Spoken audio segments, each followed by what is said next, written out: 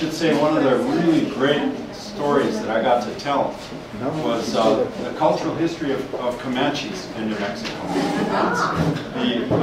The cultural and political influence is just amazing, and of course, you're part of that.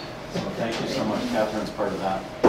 And anyway, I've loved trains my whole life. I just went to LA to my uncle's 80th birthday, and I waited too long for the planes, and the tickets started going through the roof.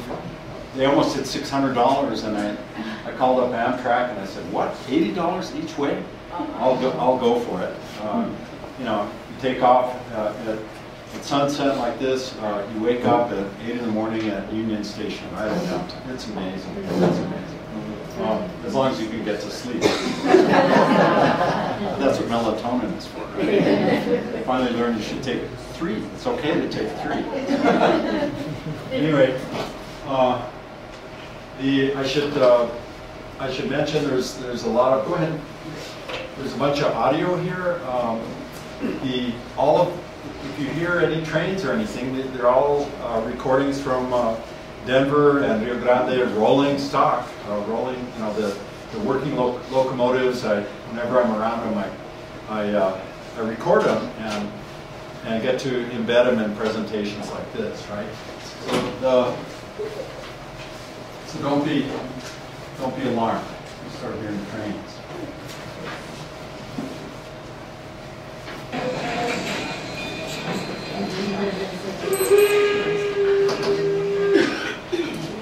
Okay, the title of this is Se me va el tren. I'm missing the train. Oh my God, it's leaving without me, right? Nuevo Mexico and the coming of the railroad, dreams of steam and nightmares of getting left behind. So Catherine asked me to talk about the cultural impact of the railroad on New Mexico, and it's huge, of course. So we'll be exploring everything from all of the sayings that we get from the railroad in our colorful, popular language, both in English and Spanish. We've got corridos for you tonight. There's a whole joke cycle that I'm going to share with you too. And what I'll do with the Spanish, I don't want to clutter up. I love putting as many words in as possible as it is. So the last thing we need is more translation. So I will translate the text as we go along. I will also turn off my cricket tone as we go along. It's actually someone who's lost, who's trying to get. She's never going to find this place. It's a miracle that you did. Catherine? While he's doing that, let me just say, if you haven't had a chance to sign in, we would really it's on the appreciate east side of the tracks. if you're on Paseo, but and you turn south. Our newsletters and what's that? Events we have, we'd be glad to put you on our list. If you'd rather not, just stay south. On the it's right behind it. Okay. We're also very interested to know how you found out about tonight, because we end up spending a little money on advertising and putting things on calendars. So it's really helpful to us because we get donations from people and we like to use their hard-earned money well. So if you can tell us how you found out, that's very useful. Thank you so much. Thanks, Kevin. Sure. So anyway, dreams of steam, and here's of course the train going through the canyons of the Rio Grande up north of Velarde, and nightmares of getting left behind. I should introduce these two to you right away. We didn't make them up. It's part of it's actually a 19th century joke cycle that's still used today. This guy's name is Don Cacahuate, Mr. Peanut, and his wife is of course Doña Cebolla, Lady Onion, right? And the jokes are incredibly stupid jokes. This is the guy who he thought that the best strategy of all would be assimilation as quickly as possible, and he just admires everything the Americanos bring in, the train, all of the new gadgets. He tries to learn English. He never can quite do it. Why is he a cacahuate? Why is he a peanut? We tried to figure this out. I think it's because of his complexion. There were so many people here. There were so many smallpox survivors in New Mexico that travelers would come through and say, wow, there's a lot of pockmarked people over here. Those are the survivors. One of those epidemics actually wiped out a quarter of the population before the vaccine came in. That's another story. So anyway, he's cacahuate because he's probably cacarizo, which means scar-faced, right? These are what you call in Mexico. They call them güeros de rancho.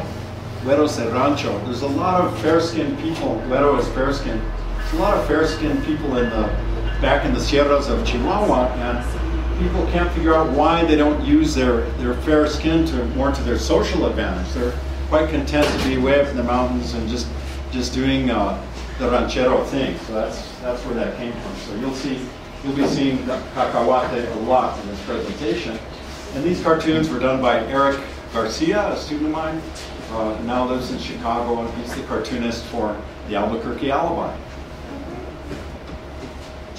And here's where a lot of it started. We've got our own robber baron in these parts, but it's amazing because he's an amazing philanthropist, robber baron. General Palmer was from a Quaker family back east, and he hated slavery so much that he was one of those Quakers that finally picked up a gun and went to war, and distinguished himself in military service. But his background was engineering, and on one of his trips to Wales, he actually saw a narrow gauge railroad and learned how you can cut the costs with narrow gauge. You can get into all kinds of unfriendly places. You can get into mountain gorges and whatnot with it. And this is his personal cigar brand. I don't know what the brand was, but he was an amazing guy.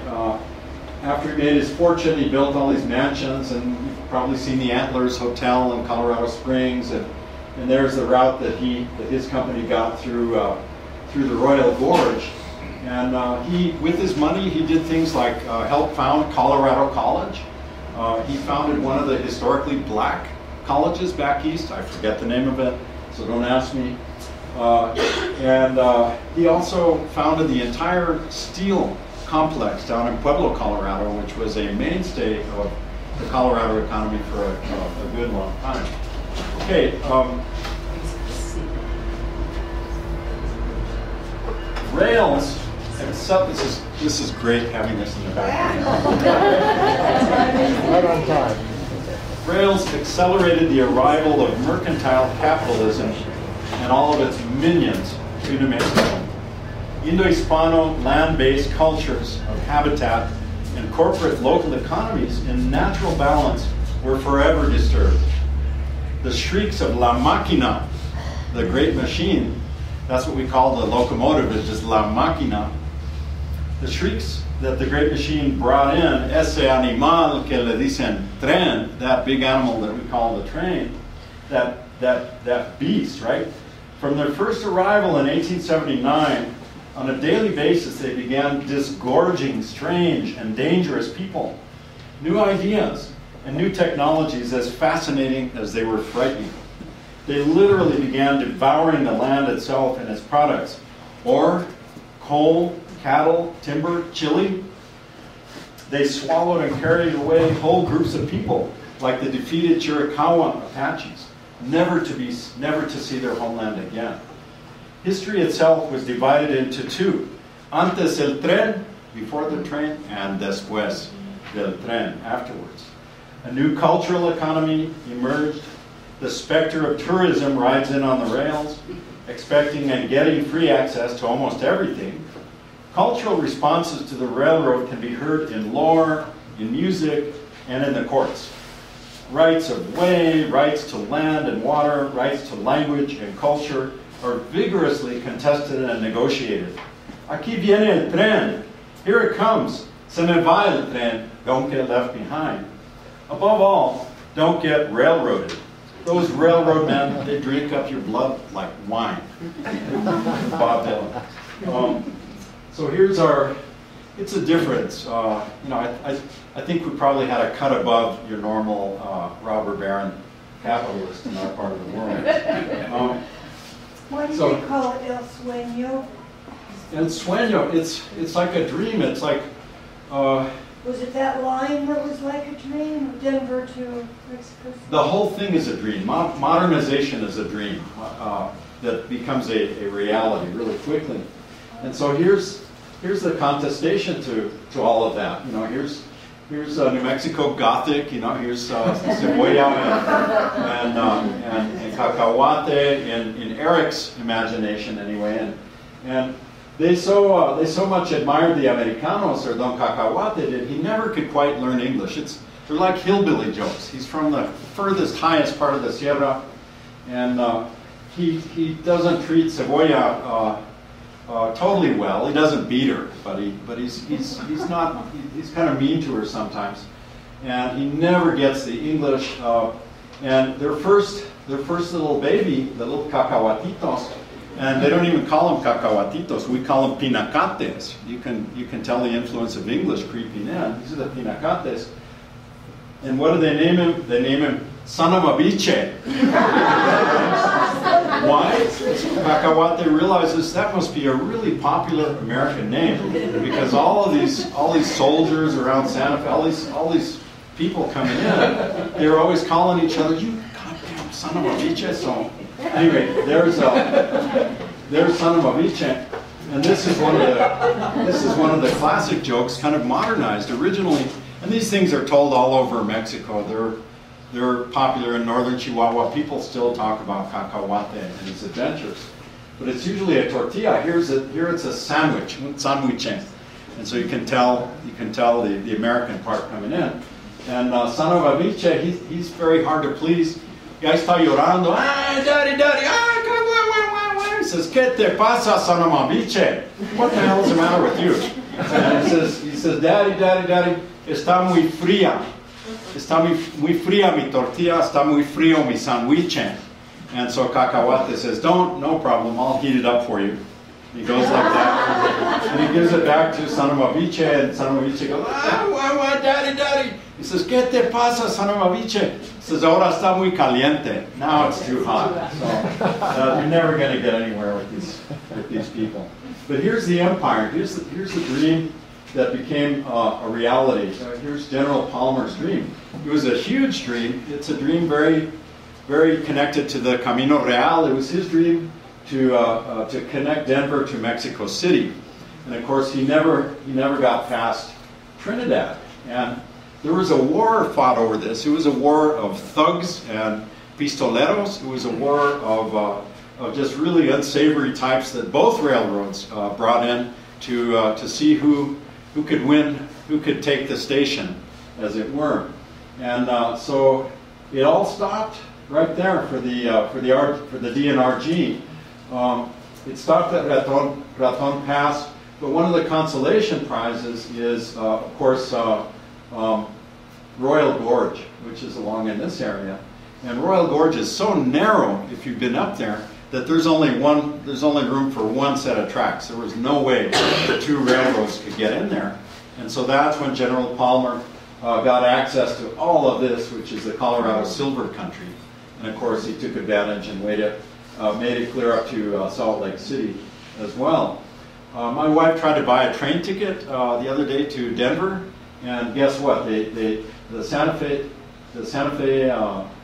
Burlington Northern Santa Fe drops you off and puts you on a bus. And I'm sure it has something to do with this history. Amtrak. Yeah, Amtrak is not, you can't get to Denver. Okay. So here's some pictures of some of the players in this war, in this little guerrilla war. These are, this guy, you've all seen him on TV, he was actually a lawyer, and in Kansas, this was actually one of the people he was prosecuting. Just not a very nice guy. I don't know how many murders he was convicted of, or they tried to get him. Bat Masterson tried to put him in jail, but I don't know. Not long after that, he gets in touch with him and he says, why don't you come to Colorado? We need your services out here. And so Dave Rudabaugh and a whole bunch of other thugs. I love the word that we use in Mexico for them, sicarios. These are the trigger men. These are the and why romanticize them? They'll shoot you as soon as they look at you, right? Why romanticize them? So they're goons. The Treaty of Boston is actually a court decision which divided the spoils between the two railroads. That's why the Santa Fe goes through Lamy, and this one only comes here. So anyway, all kinds of work, instant jobs. To get to work on the railroad gave you a paycheck and something that your neighbors back home did not receive. They'd have to wait around all year for the harvest or something to get any money, or if they wanted money, then they'd have to ride the new rails to the mines and to the all of the job opportunities further north. So just look at this tunnel. That tunnel is still being used. Here's the Casa Redonda from Chama, the roundhouse, and I don't think it's standing anymore. But jobs, jobs, jobs. El capitalismo. And so Cacahuate is just fascinated by all of this, but he doesn't quite know how to get on board with it. He doesn't quite know what to do. And he tells his wife, he says, Cebolla, tengo paso libre. And that's, of course, what railroad employees got. He says, yeah, let's go, pack up the bags. And he takes her down the rails, and of course, he provides all of the choo-choo, he provides all of the sound effects. And she goes, Cacahuate, ¿qué pasó? I thought you said it was paso libre. I thought we were going to get on a train. He says, it is paso libre. ¿Quién te está cobrando? Who's charging you? Nobody's charging you. It's free. It's free. We get to follow these tracks all the way to California.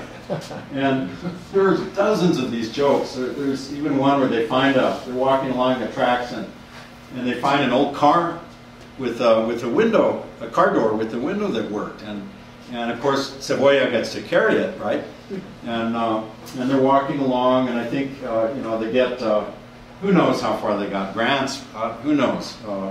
They start getting hot, and Cacahuate says, tengo calor, Cebolla, ¿por qué no bajas la ventana? ¿Por qué no bajas? Go ahead and roll that window down, I'm kind of hot.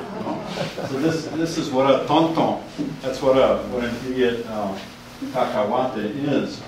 And to give you an idea of the magnitude of this process, freeways disturbed the land much more than railways, but look what it took to get enough ties and trestles and everything.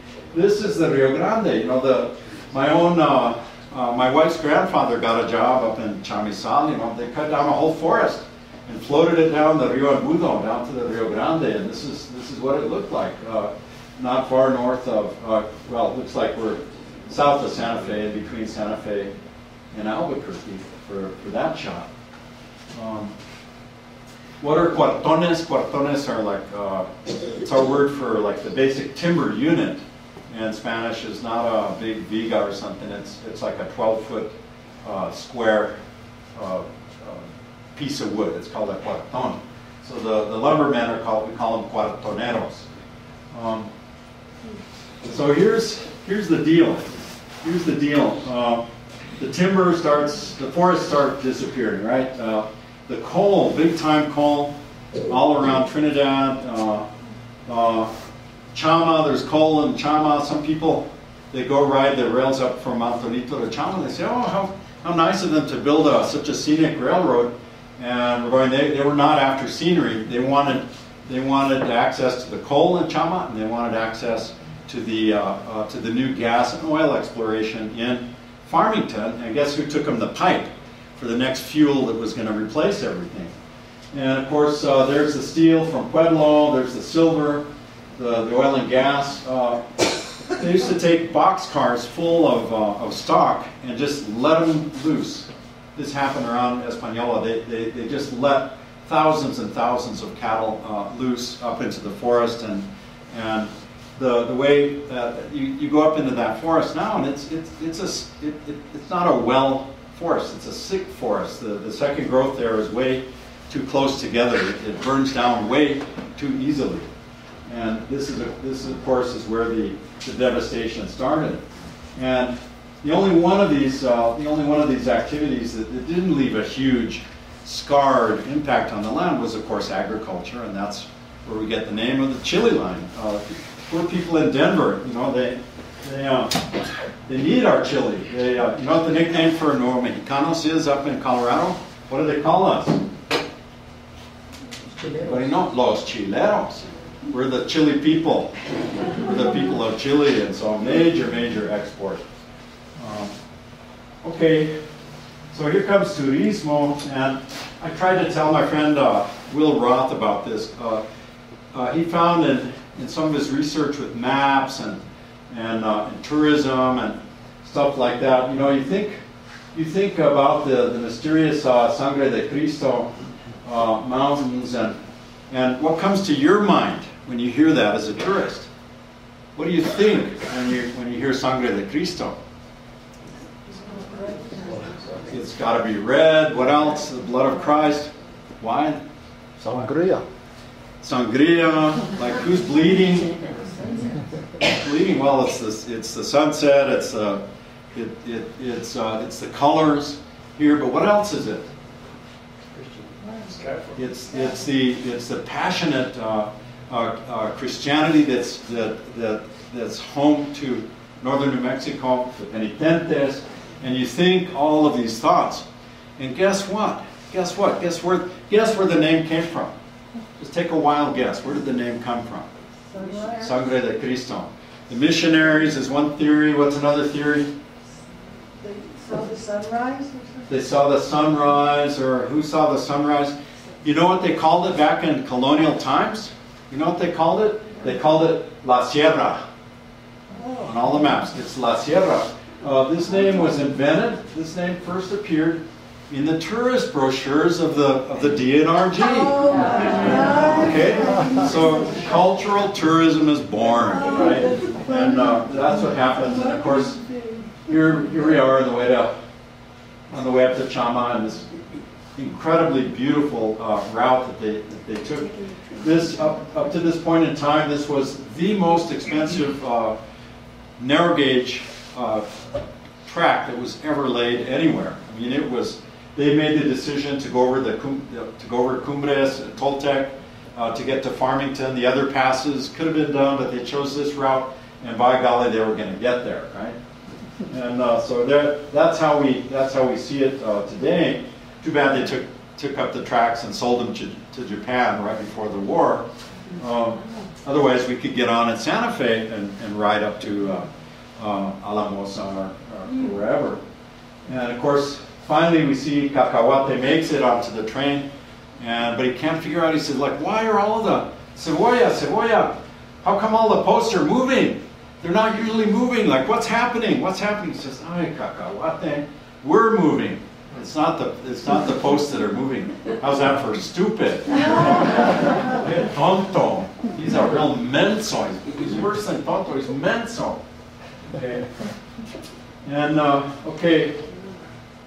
So it's such a big deal for the economic development in New Mexico. They say we got to have law and order out here. Robbing a train is a hanging offense, and this is the only fellow that ever got hung for robbing a train. This is up in Clayton, and Blackjack got hung. The only thing is they tied the noose too loose, and the next picture is his severed head rolling away in a black bag. It just popped his head right off his body. He was a big guy. Anyway, so sorry, I didn't mean to. And then the train just gobbled up whole groups of people.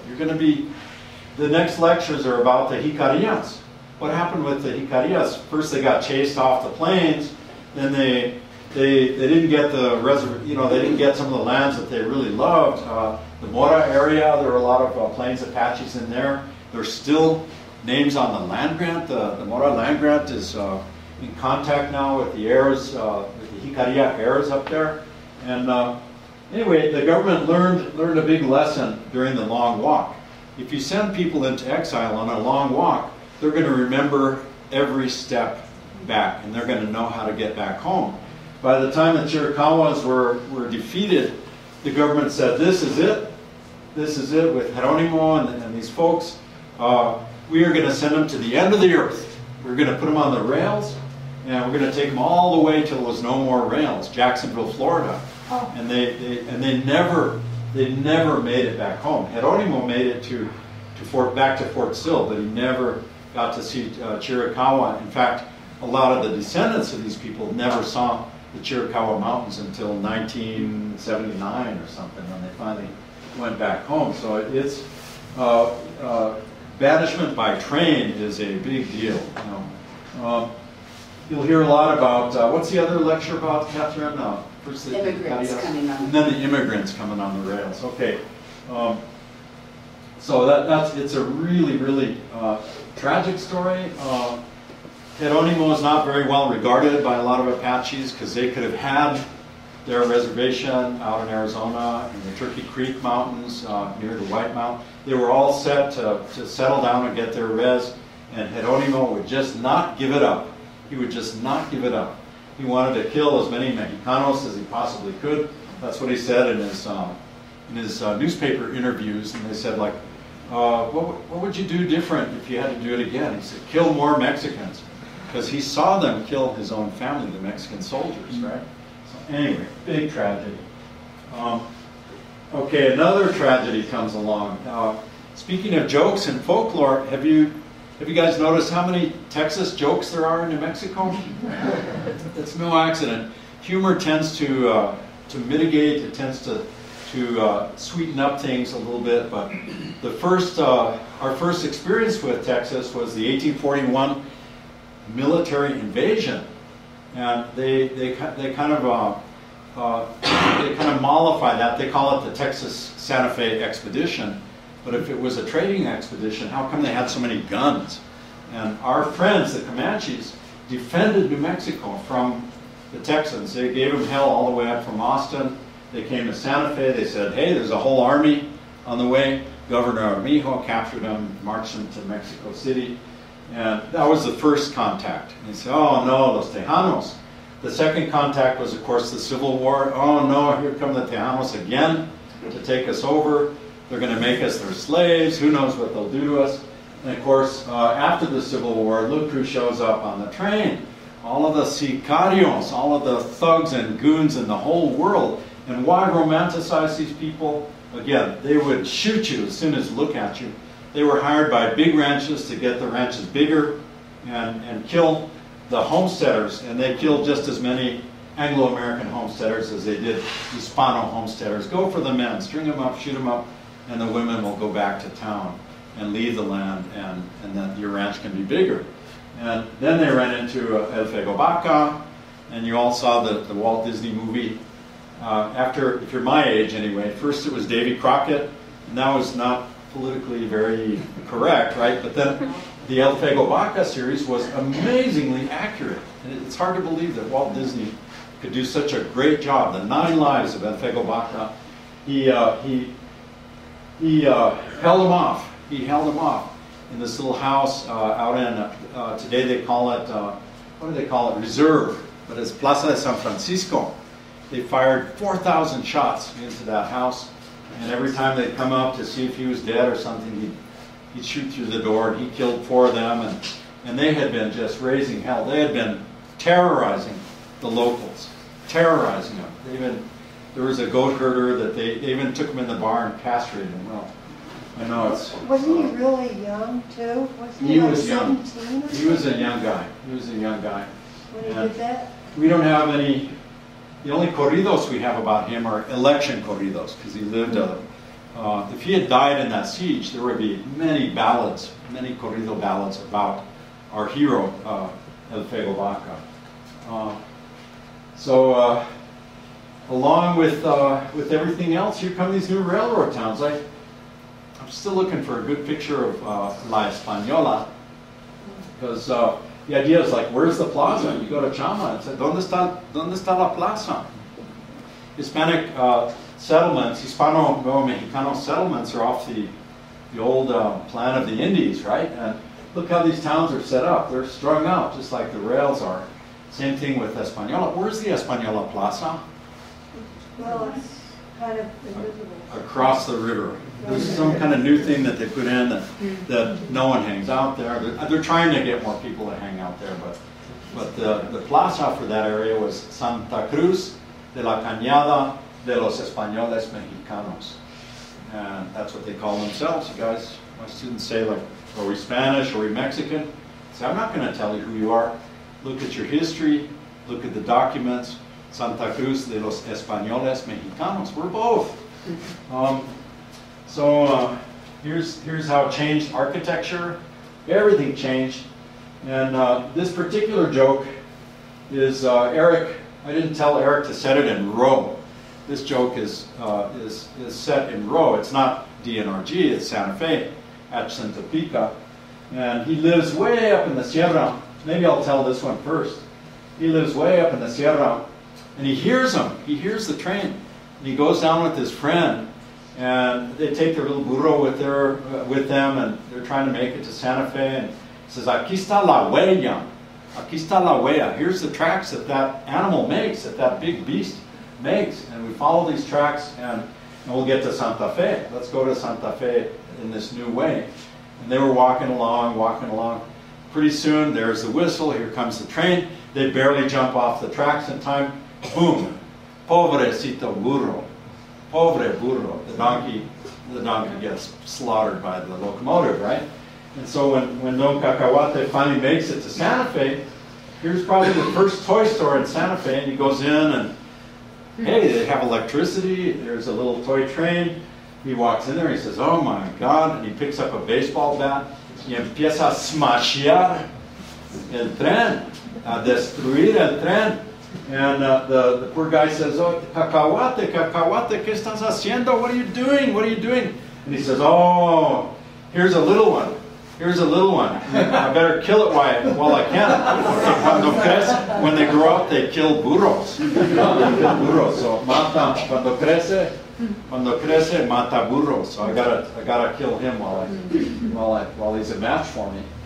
And so finally Cebolla learns the whole thing, and they come down to the station in Rome, and Cacahuate, they buy the tickets and everything, and they're waiting, and he hears the whistle, and he just gets so excited. That he has to go to the bathroom in the train station, and he's in there, and they don't stop for long, and there's the train,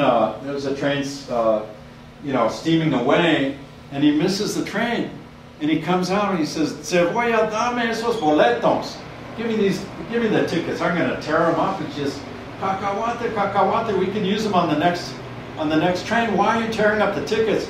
He says, "Pa hacerle mal a la compañía. I want to get back at this train company. I'm going to tear up the tickets." Tonto. Anyway, General Palmer got very disappointed by everything that happened and the Treaty of Boston, and he made it to Salt Lake, but his dream was Camino Real. Let's make it to Mexico. So guess what he does? He lets everybody deal with everything up north, and he goes to Mexico City, and he oversees the laying of the first track running north from Mexico City. That's our General Palmer, right? And of course, every little spur that you start you have to get stock, and you have to get people to invest, and of course the National Railroad Company was eventually part of the Mexican state. So here we are. ¿Qué pasó? Well, he got permission to get to Española, okay? And for a number of years, the line just ended in Española. He's going, "Española no es la capital, vámonos a Santa Fe." And so they did some wangling, and they did it in different pieces. And here's the Ottawa crossing. There was a town in there now where the city's starting to get water. The Buckman area was a little railroad town. You could, in fact, if you took the train at the station here, that's where you would go. You go down Guadalupe Street. You hit Hakona. You cross over in Ottawa, and you get up to Español. And here, of course, is Tomasitas. There's that university building. My father-in-law learned how to type in the class. He took a class back in that day and age. So, oh my God, is mass going on? I don't know. This is what you're supposed to do every time you cross a road. So there's agua fria. So we gotta find someone. I don't know if anybody still remembers juicy little details like this, but what did they do when they came to Agua Fria Street on Sundays at 10 or 8 or 7 or whenever the misas were? You know, did the people in the church have to listen to that, or were there any courtesies exchanged? Who knows? It would be a great, if you find the answer to that, call me up. Call up Catherine, right? I was over at the cathedral the other day, taking some visitors through and saying, you know, here's Marcos and Nisan, here's 1539, here's Oñate, 1598, and here's the Pueblo Revolt, and here's everything that's going on. And I went, oh my God, what is this? What is this? And I went inside, and there, one of the sisters inside, she says, well, that's the railroad. That's the last spike in the railroad. So important for Santa Fe, so important for the cathedral. So for the cathedral, the railroad gets on the door of on the bronze door of the cathedral. How did that happen? She said, well, how do you think the stained glass windows made it in without breaking up? If they had been brought by a mule train or any other conveyance, they never would have made it. As soon as the Chile line came in, that was one of the first things, one of the first really prized freight items that came in was stained glass. And you got to have stained glass in a cathedral, otherwise it's not a cathedral, right? So let's explore. There's a whole musical record of all of this, all these impacts too. So let's explore our region a little bit. We're going to go down to Sonora. That's actually one of the wrecks of the DNRG. But this is the most famous locomotora or máquina in Mexico. Its number is 501. You say 501 and people know exactly what that is. You knew we would make it back to New Mexico. Here's our most famous train, corrido. In 1929, we had a huge monster flood. It was, I don't know if it was bigger or smaller than the 1903. We can ask Bill DeBuise about stuff like this. He's got all those CFS numbers in his head. But it took out a lot. It took out a lot. All the bridges in Albuquerque went down. And here's a shot of the San Marcial Bridge with the train going across it. I think this bridge went down too. And luckily no one died. The trains came up from El Paso and took everybody away. The Red Cross came into full steam, right? And relocated everybody in Albuquerque and Belen and Socorro and actually my John DeFleece, my brother-in-law's grandfather worked at the Casa Redonda in San Marcial. What a proud railroad guy he was, no? And it, of course, swept everything away. The water kept rising, but nobody died. Nobody died. And here's what it sounds like. Freddie Brown. The 20th of August. Oh, I can barely stand to remember. The Rio Grande took the town of San Marcial. El día 20 de agosto no me quisiera acordar. Se llevó el Río Grande, el pueblo de San Marcial. So it was a sad afternoon. I know the date. The trains came from El Paso to help the people. Una tarde muy triste, fecha la tengo presente. Trenes llevaron del Paso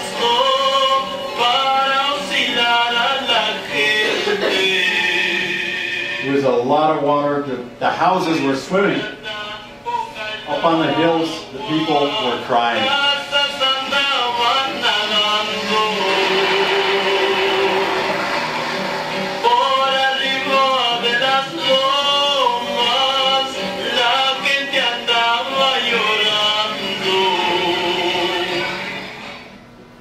Okay, complete with sound effects. Good sound. Yeah. Really. Yeah. Near the water. Poor Freddie Brown, we miss him. Anyway, we're getting towards the end and towards our question part of the program. And here's, of course, that big, what do they call those things? There's some railroad term for where it does that. And the trains can go this way and they can come that way. Why?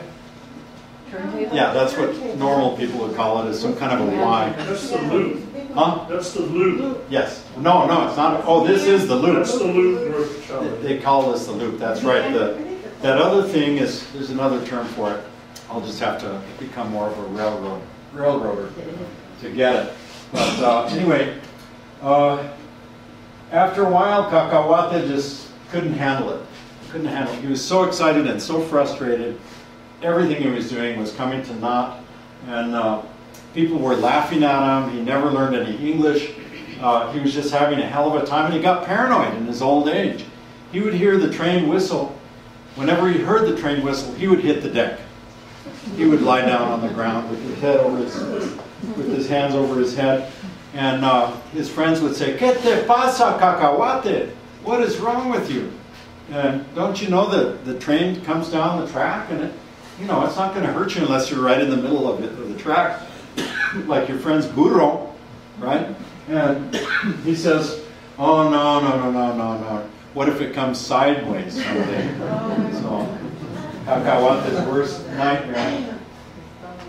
And you can do this as much in Spanish as you can in English. Look how much this technology has penetrated our consciousness. Look at all these expressions. You thought bells and whistles was a computer software term? No.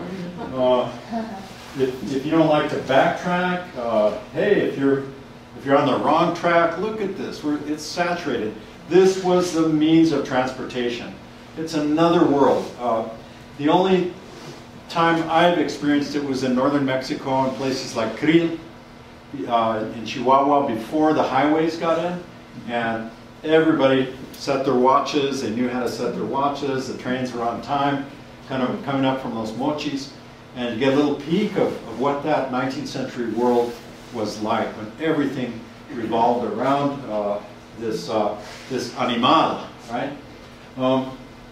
Sabotage, I didn't know this one. Did you know this one? No. I thought sabot were shoes. They are. But they're railroad shoes?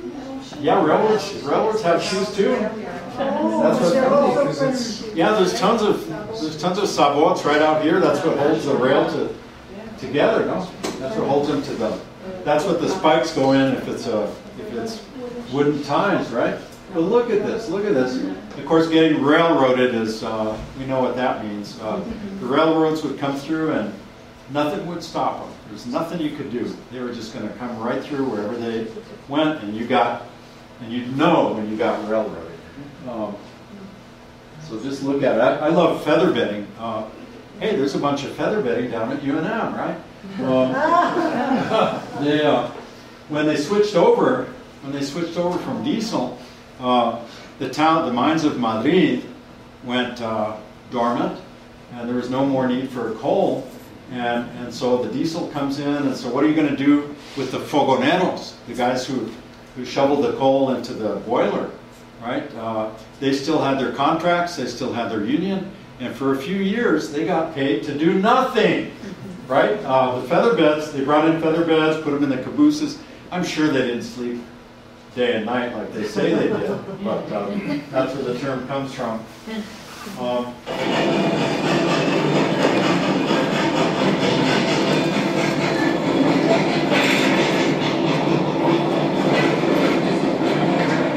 Wouldn't it be great if this route still existed? Wouldn't it be great if you could take the train up to Sevilleta and get into house. It's a bunch of nostalgia there. It's the end of the line, but not really. We keep reinventing the train. I love this line from it's a popular song, and it's called, look at the metaphor, el tren de la ausencia se va, mi boleto no tiene regreso. And you can have everything I gave you, but I'm not giving you back my kisses. No te devuelvo mis besos. Eso. When you break up with your significant other, that's what you get on. El tren de la ausencia, the train of absence. Bye-bye, folks. Thank you.